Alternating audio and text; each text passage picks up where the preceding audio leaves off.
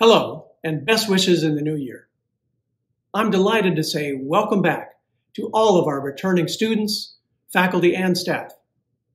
Let me also say a sincere thank you to the staff members who've worked throughout the holiday break in preparation for your arrival, and to everyone who's taken on new responsibilities as we've worked to respond to COVID-19. We're so very grateful for all that you've done for the Duke community.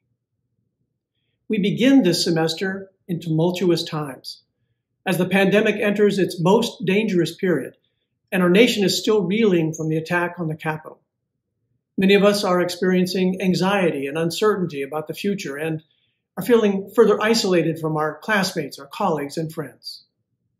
And while the fall semester was a great success, thanks in large part to the seriousness with which all of you followed the Duke Compact, we know that we face grave challenges in the months ahead.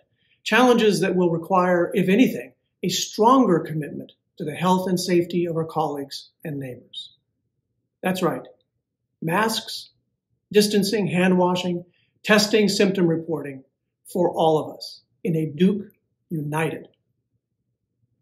At moments like these, we're reminded of the strength of the Duke community, of the power of what this institution's former president, John Franklin Crowell, once called our collective moral endowment.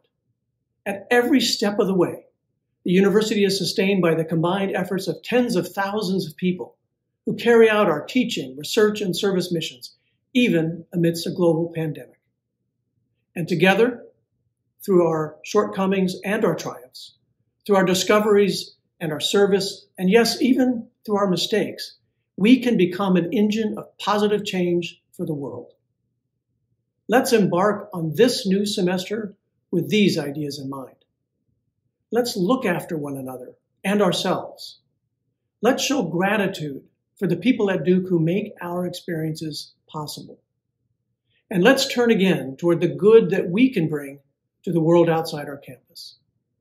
Thank you, all of you, for your support of the Duke we've always been and the Duke we are destined to become.